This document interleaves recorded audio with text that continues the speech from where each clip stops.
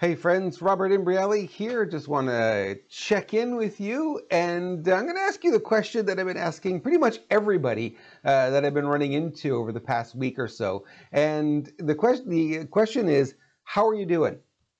How you doing? Right? It's not just how you doing, and I don't really care. It's how you really doing. What's going on out there? Are you enjoying what's going on? Are you navigating it well? Honestly, it's been a little bit crazy, right? It's been a little bit over the top for so many of us, really trying to figure out what's going on. One of the things that I do every year on Black Friday is I always look at what the sales numbers are. And this Black Friday was pretty flat for a lot of my clients. They just weren't making the sales the way they have in years past because everything's so messed up, right? And you would think, oh, well, people are just going to the mall. No, they're not going to the mall. Malls are full, but they're not overflowing like they normally are. So it's a very weird year. It's a very strange year.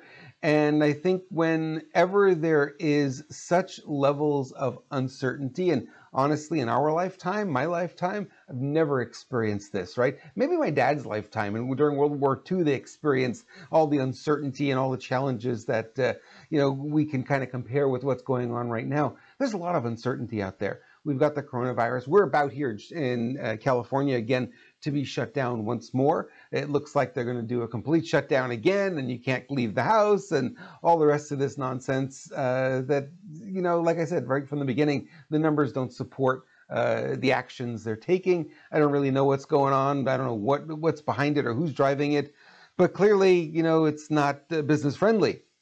We've got that, and then we've got the election turmoil that's sort of ongoing now, and more and more evidence is coming about that there was a lot of fraud in this election, and I know the mainstream media is not sharing that narrative with you. So if you haven't heard that part of it, you're probably a little bit shocked. But the truth of the matter is, there's a lot of evidence coming out, and all of it makes everything uncertain, right? So we're looking at, okay, are we going to have a new president? Are we going to have the same president? Are we going to have no president, right? Maybe nobody gets sworn in on January 20th. That is a possibility.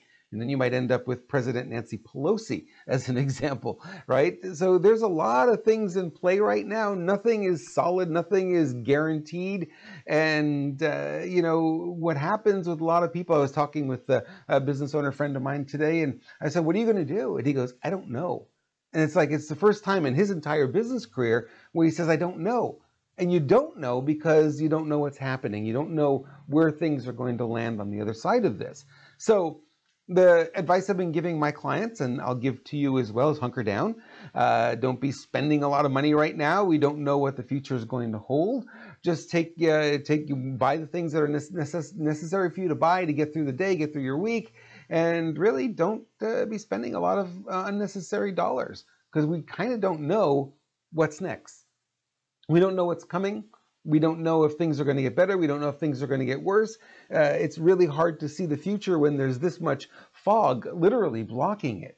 So, if I can give you a word of encouragement, just come back to the present moment, right? A lot of the fear that we have is because we're projecting into the future, and we project into the future and we don't know what the future is going to bring. It creates a lot of uncertainty. What you can do is roll it back and come back right into this present moment, right here, right now, and realize, am I okay right now? Well, I've got 2 feet planted on the ground. I've eaten. I've got a roof over my head. I've got a place to work. There is business coming in. It's not at the level that I'm used to, but there's business coming in. I'm okay. The bills are taken care of, right? I got people who love me. I got, and it would just go through that process. And when you do that, it calms you down quite a bit, quite significantly. I don't know what tomorrow is going to bring, but here's an interesting truth. Do we ever know what tomorrow is going to bring? Ever? I mean, ever? Really? I mean, I can get in my car and that be it. Some drunk driver plows into me, I'm done. I don't know that. I don't know, but I'm not afraid of getting in the car and driving, right?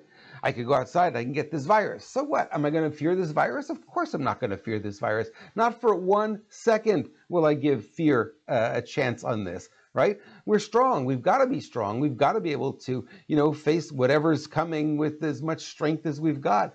We're not strong by being in fear. We're weakened by being in fear.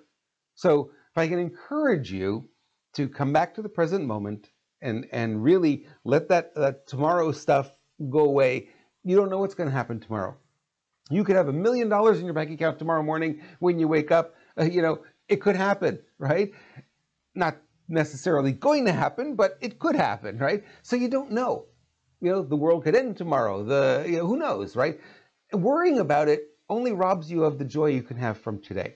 So I'm going to suggest to you, you come back to your present moment, come back to this moment now, right here, right now, and just take a moment, take a deep breath, and realize all the good that you have in your life. Realize that although there's a lot of uncertainty over the horizon, true, it doesn't have to impact this current moment.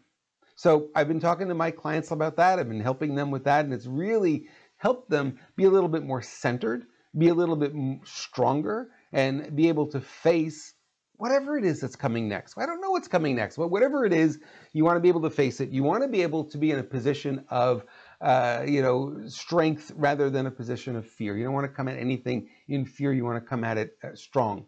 And when you come at something strong, typically, you win. So that's what I want you to do. Is I want you to do everything you can to remain strong, protect yourself, be in a position that you're ready to fight, kind of thing. Whatever is going to come up, you're ready, and have your mindset around that. And I think you're going to be okay. I think as we go forward, things are going to flatten out. Things are going to get better. We're in the middle of winter right now. I think if I were to make a guess, and I don't know, I'm like you, I don't have any information. I think things may get a little bit worse before they start clearing up. But even in the biggest winter storms, and I grew up in Montreal, I know winter, right? Even in the worst of the storms, no matter how much snow you get, 3 feet, 4 foot, 12 feet of snow, at some point the snow melts. It goes away. So whatever's going on right now, with all the crazy that's out there, it's going to go away. It's not going to last. It's not going to persist, right? It's rough right now. I get it, but it's not here forever. So stay strong. Stay positive, keep your eye on the target, what it is you want to create for yourself, and know that at some point, things are going to get better. So that's my update for today. I look forward to doing this again with you real soon. Thanks for watching.